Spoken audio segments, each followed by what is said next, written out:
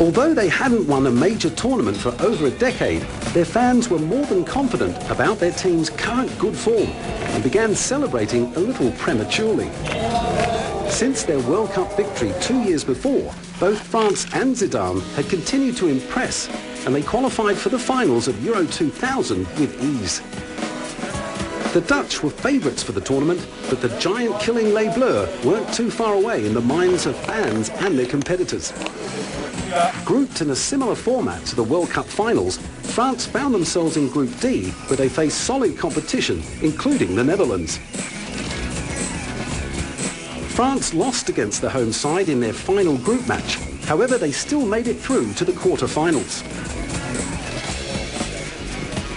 Zidane was fit and on top form, and fans, teammates and coaches alike would have been happy to see their star player play up to his usual standard.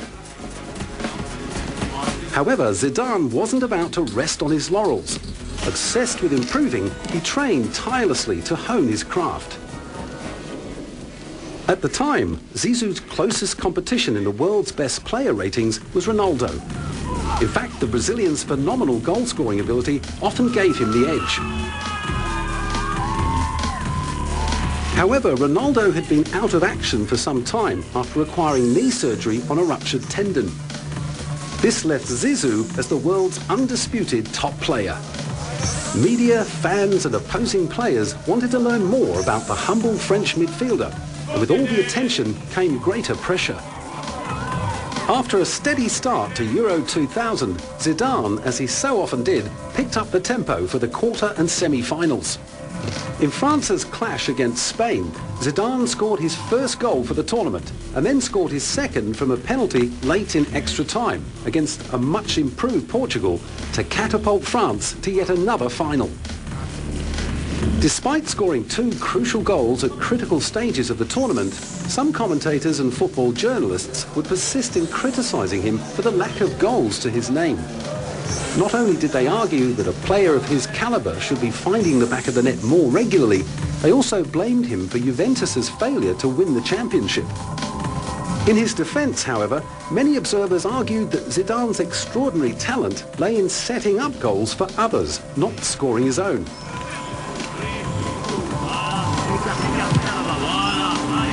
In Euro 2000, he made more devastating slalom dribbles than Marc Overmars and more decisive crosses than Portugal's Luís Figo. His presence in the midfield not only generated chances from his own boots, but inspired those around him to follow his lead. France continued their impressive run, demonstrating a style of football so pleasing to the eye that even opposing fans could enjoy them.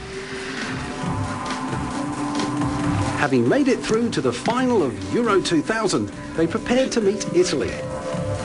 With a more defensive game style than the French, the Italians would score often on the counter-attack. Throughout the whole tournament, the Italians had conceded only 2 goals, and if France were to break through their wall of resistance, it would be Zidane who would find their weak spot. Playing alongside many of the Italian national team members on a weekly basis at Juventus, Zidane, who had just turned 28, knew a lot more about the Italians' game style than most. It was the Italians he had to thank for his elite physical fitness and his calm and systematic approach to the big games. The clash against Italy to crown Europe's best in the final of Euro 2000 was not only a battle between two brilliant teams, it was a duel between pupil and master. The final, which billed as the best climax to the best international tournament the world had seen, did not disappoint. After trailing 1-0 for almost 40 minutes, and with only 1 minute of injury time remaining, France scored an opportunist goal via Wiltord. The Italian fans, who had already popped the champagne, were forced to put their party on hold. Then, with 12 minutes gone in extra time, David Trezeguet scored one of the goals of the tournament to crown France as European champions. Once again, Zidane played a significant role in their victory. When the pressure needed to be increased after Italy scored in the 55th minute, it was Zidane who led the way. Zizou was once again the toast of the nation. His tournament equalled, if not bettered, his performance in the 1998 World Cup, and the organisers of Euro 2000 agreed in naming him the player of the tournament. His manager, Roger Lemaire, could not have been happier with Zidane's form. But Lemaire was quick to point out that Zidane could still improve. During the tournament, he had said, "There is so much more to come from Zidane. He can improve still further. He's phenomenal, on his way to becoming a monument of French football, like Platini or Copa." It wasn't only Lemaire who believed Zidane was destined for greatness. His talents were igniting the interest of the world's biggest clubs, and with his best years ahead of him, they would pay anything to see him in their colours.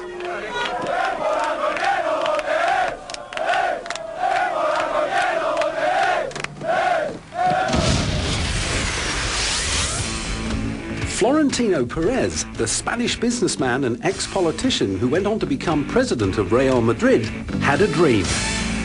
He didn't dream of arranging global peace or of ending third world poverty. He dreamt of creating the best football team on the planet. Luckily for Perez, he had the means to make that dream come true. Thanks to him, Real Madrid was the richest soccer club in the world. In the summer of 2000, Perez used his impressive wealth to purchase one of the best playmakers around, Luis Figo.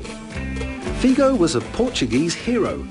His dazzling crosses equaled those of Zidane, and although his ball movements weren't quite as spectacular, Figo was undoubtedly one of the best players in the world. Not only was he a hero in his home country, he also was a much-loved player at FC Barcelona. The fierce rivalry between Real Madrid and FC Barcelona is legendary within the sport. So when Perez set his sights on signing the superstar, he had to make an offer that Barcelona could not refuse. Barca was offered a record-breaking £38.7 million to let go of Figo. Laughing all the way to the bank, Barcelona accepted the offer and Figo packed his bags for Real Madrid. Not surprisingly, the transfer did little to impress his former teammates, much less the passionate Barca fans. In fact, upon his return to FC Barcelona's home ground, Camp Nou, a study by a television station found that the noise of the crowd's whistles and jeers was louder than the sound of an aeroplane taking off.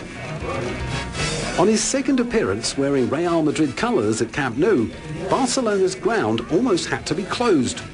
All kinds of objects, including a pig's head, were thrown at Figo, who was also taunted with insults, such as pesatero, which means money whore.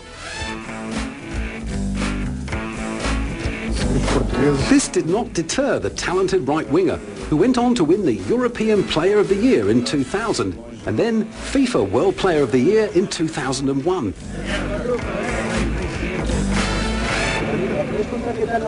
After reaping such rewards with his first expensive purchase, Florentino Perez decided it was time to go shopping again. This time, he was determined to come home with Zinedine Zidane. His form from Euro 2000 caught the attention of the Real Madrid president, and like a spoilt rich kid, what Perez wanted, Perez got, no matter what the cost.